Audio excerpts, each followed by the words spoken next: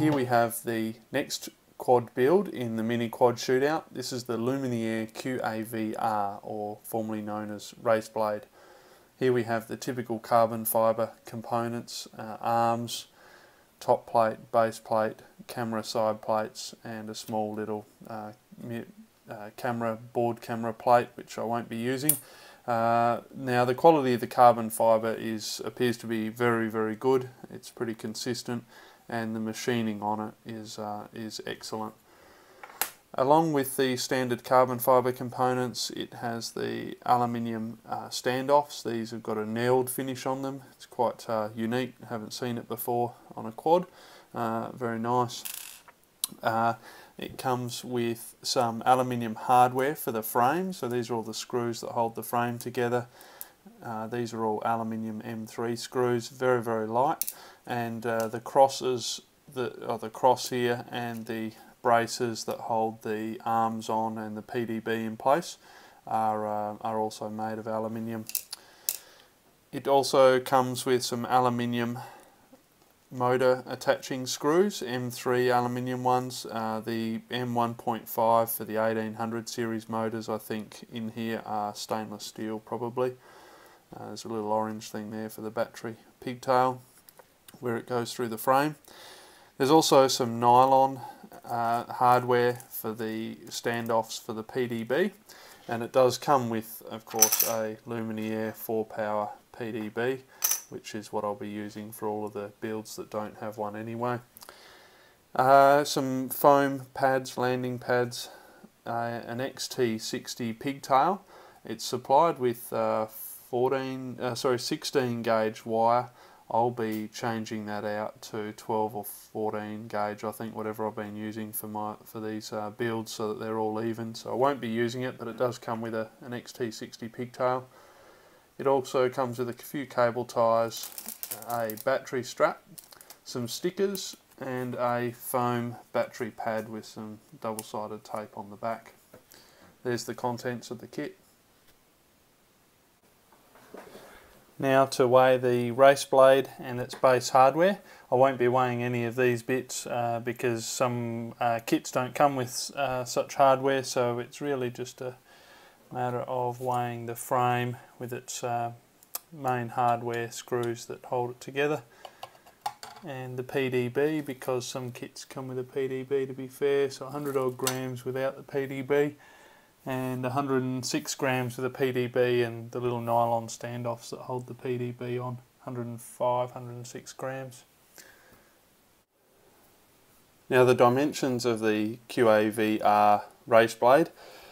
It has it's 171 millimeters from left to right, both at the front left to front right and the rear left to rear right.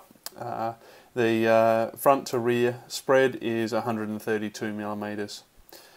Now the frame was $115 US plus shipping. The quality of the materials is good, as I said earlier. Has 4mm carbon fibre arms, a 2mm single 2mm base plate. It has a 1.5mm top plate, and the side plates in here are about 1mm, not that they're really structural. Aluminium hardware, and yeah, it is reasonably stiff. I'm fairly concerned about this area here. It was designed for the arms to be easily removable, replaceable, without pulling the whole frame apart, so you can just remove 3 screws and replace an arm. The problem is that without an extra layer underneath to sandwich the arms in there, I highly doubt whether you'll break an arm. I expect the base plate will crack or break before any of these arms break, especially with the amount of leverage they have over that centre area. So they have somewhat remedied this with an optional X plate available from the Get FPV or Lumenier store, and I have, when I bought it, that wasn't available, so I'd bought an extra base plate which I plan to cut up and sandwich under there. But for this shootout, I want to have the frames as they come from the manufacturers, so provided this frame makes it through the shootout afterwards, I'll probably cut down this extra base plate and use it to sandwich the arms in place. Now for a mid-build update. Things are going together pretty nicely. The PDB is spaced a fair way off of the base, so I'm using the excess space underneath to run ESC wires. I've learnt a new trick using blue tack to hold these KISS ESCs in place while I prepare the motor wires.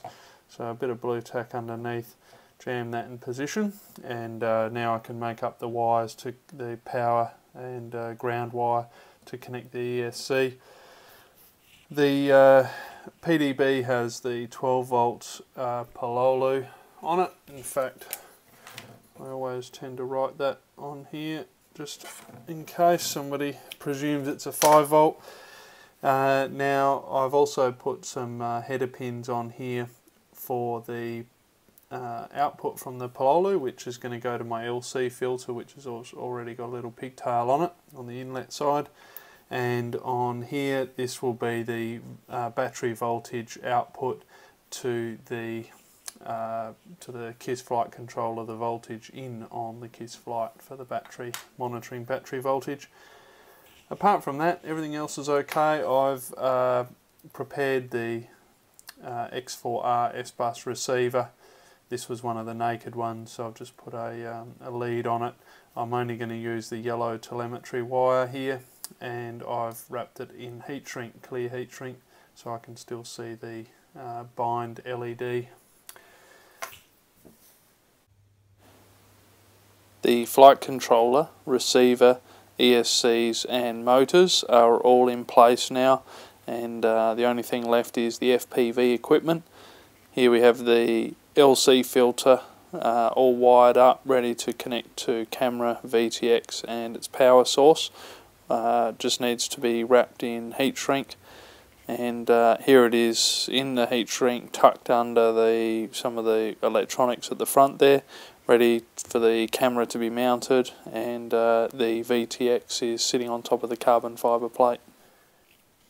The QAV-R build is complete. Everything went pretty well. Only one minor thing to report, and that is that the camera side plate on this side was just a half a millimetre, maybe 2/3 of a millimetre too tall, and I had to file it down just so that this top plate sat down flush against the standoffs. Otherwise it would have been bending the top plate slightly. Not a big deal. But another thing to report, I didn't use the pigtail that was supplied with it, the XT60 pigtail, because I wanted to use a heavier gauge wire. I'm building all the quads with 12 gauge wire, which is probably overkill, but the 16 gauge it came with I thought was lacking a little bit if this thing's going to be expected to pull 100 to 110 amps. It has the props fitted to it and a VTX antenna, and now next order of business is to weigh it. So the quad without battery comes in at 326 grams, and with the battery, a 1300 4S battery, comes in at 501 grams.